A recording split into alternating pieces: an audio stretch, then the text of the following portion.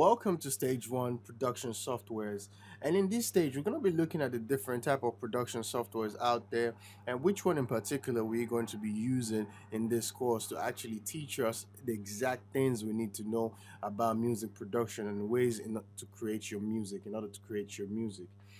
So, what are production softwares? Production softwares can be defined as a digital audio workspace which allows you to create audio, sound, beats, instrumental, MIDI, whatever idea you have, whatever musical ideas you have, it allows you to create them in your own unique way. And you can also define it in a kind of a shorter way as the paper, the paint brushes, and the paint itself. It's like the instrument in which you use to create, to expand your creativity, to lay out your creativity to the world, to showcase your creativity to the world so people can actually see and enjoy what you make. So there are mainly three different types of digital audio workstation, and you can literally categorize them into different categories. You have the audio recordable, which allows you to record only audios, and you have the instrumental, the ones that allows you to record beats,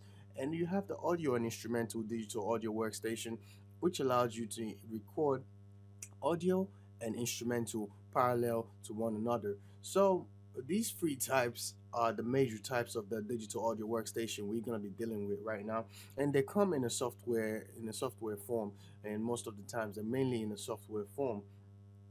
And for the audio recordable, you can see that we have a few listed right there. We have Audacity, Audio Recorded Pro, and WavePad.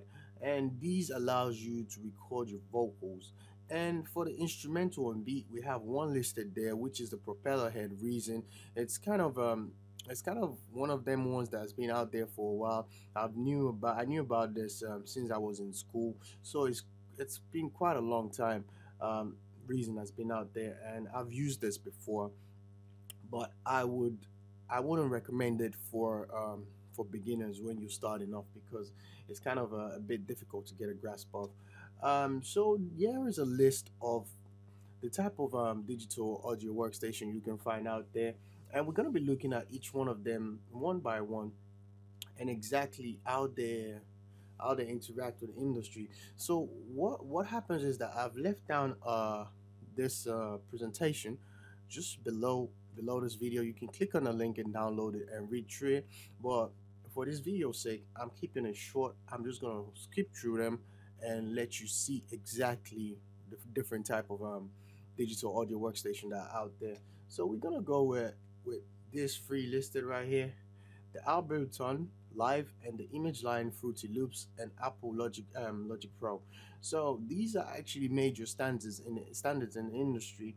But in our case, we're gonna be looking into Image Line because Image Line gives us the ability to actually work on our sounds, work on our beats, and also give us a recordable interface to use. But the recordable interface is not mainly used for recording major songs in the industry.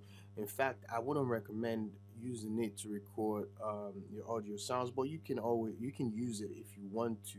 It actually does what other software does as well. I've seen people using it in studio.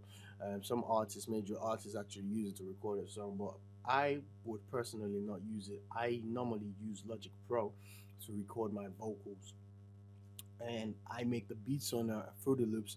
I take them into Logic Pro. I make a complete song right there. I mix it right there. I master the song, the entire song on Logic Pro. But for this course sake, we're gonna be looking into Fruity Loops because it's pretty much easy for beginners. Anyone can literally use FL Studio. So far, you have an idea in your head, in your mind right there, you can always put it out on FL Studio. And also we have it Pro Tools. Pro Tools, very unique DAW, digital audio workstation, and it actually allows you to work in a very industrial standard, and it's very beautiful. It's very beautiful in the way it works, and it's just right there for the professionals to use. You have the Apple GarageBand, you have the Sonic Acid, you have Cubase. I've used that before, and you have the Cockroach Reaper. You have the Pro Pre Sonos Studio, and as I said before, what we're going to be using for this course is FL Studio. So we'll be using FL Studio to actually learn how to make beats and actually how to mix the beats and stuff like that. So what we're gonna do now is actually go and actually see how we can get the FL Studio.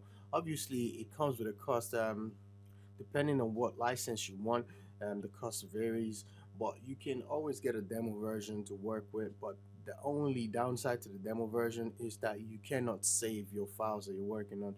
So you can make a beat on there and just export it and get it out as a song, but you cannot save it because you're using the demo version. But the best part of it is that if you're using a professional version, getting a professional license like I do, you can always get free lifetime updates. So every time that a new FL Studio comes up, you get a free lifetime update.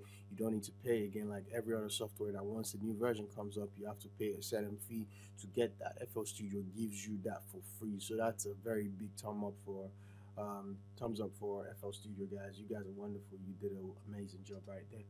And as I said already, we're going to be using FL Studio, and you get the lifetime free updates. Now, about the information you've been seeing so far from right here, literally most of this information are not mine. I just copied and pasted them from an online reputable source, and you can always read more information from their website. Thank you guys for actually posting this information online, allowing me to use them, and I'm grateful for that. So you guys can always go onto their websites and check out more information about any software that you want to know about. So I've put them down in the reference part. You can see them. I've referenced them out nicely for you in a very nice style, so you can actually see them and go to these websites and read more about the informations from there.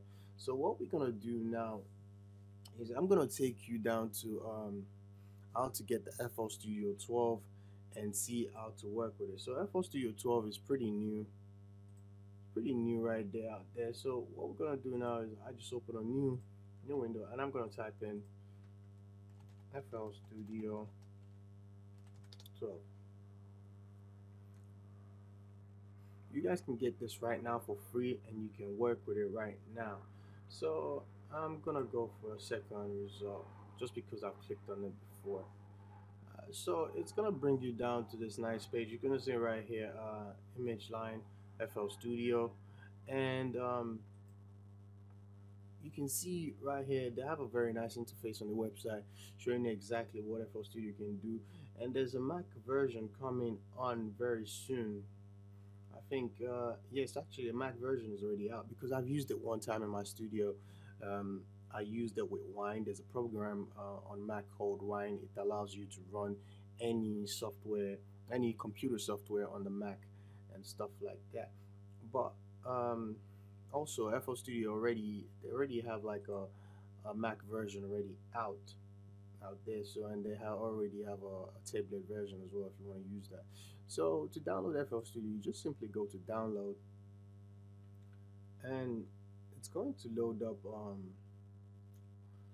If you're using a PC or if you're using a PC, exactly where to download it from, you can just go right here and get it from the Google Drive stuff, the website. And what it does is it just gives you a download, and once you click on download, your download should begin. It's gonna do is virus scan. Just download anyway, and the download has now begun.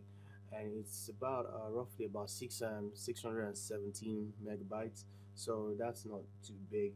Um, so what you want to do is leave that up there to download. You can flick through their website and see to gather more information about it. If you want to buy it straight ahead, be my guest. I would actually recommend you going to buy it right now because that way you can follow the course completely and you don't have to leave your computer on. You can save. You can get the save feature as well to save your files. So if you go to their shop, you can see right here different type of version of FL Studio that you can get. So they have the Fruity edition, which is a very light edition of it, and it's just 89 euros, and that's pretty not too much. It's probably about roughly about if we're looking into dollars, just let me go to conversion and get that up. So we look for euros.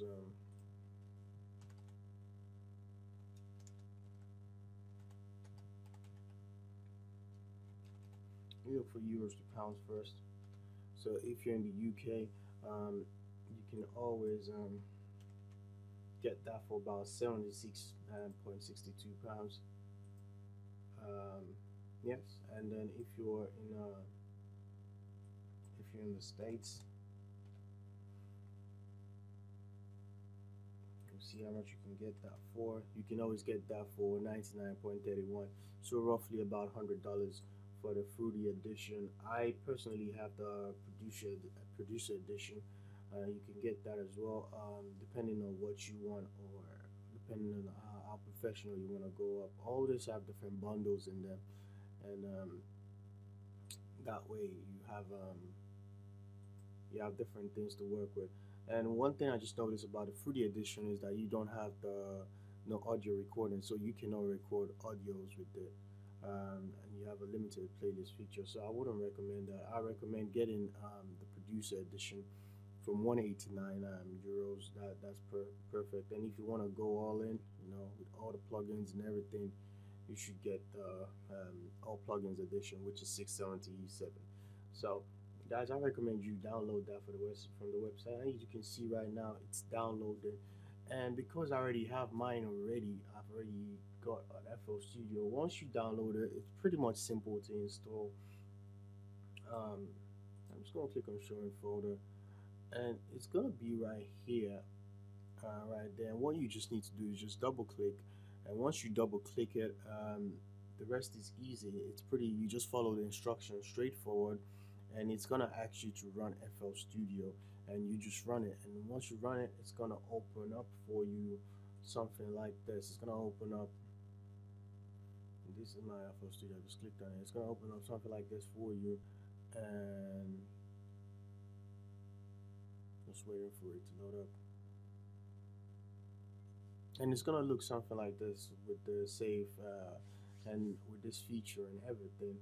Obviously, I have my FL Studio licensed already, so I have most of the features of the producer edition right there, so I don't need to worry about everything. But basically, what you do is just download that, install that, and open it up. And once you've opened it up, just click on the next video and watch exactly what I do from there on. And we're gonna start learning exactly how to make music beats and instrumentals.